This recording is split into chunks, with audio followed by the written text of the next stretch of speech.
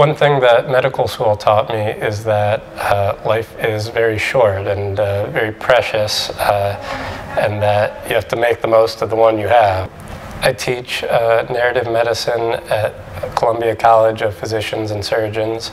I am the only cartoonist in the program that I know of. If you open a textbook, an existing medical textbook, you're going to see a lot of pictures. There's a lot of visual information that's an important part of what the students learn.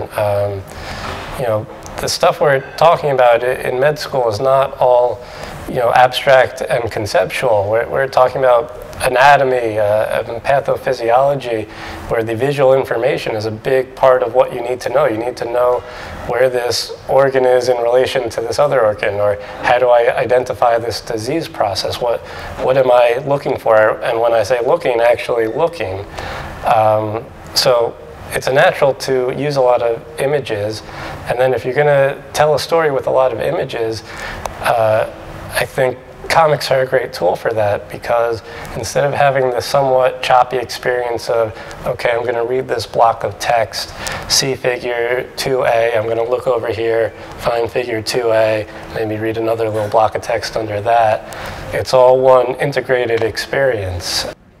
The central challenge of cartooning is not all that dissimilar to one of the central challenges of communicating in medicine, which is that you need to process these parallel information streams at all times. You know, as a cartoonist, you have your words and your pictures, and you have to put them together to tell a single coherent story.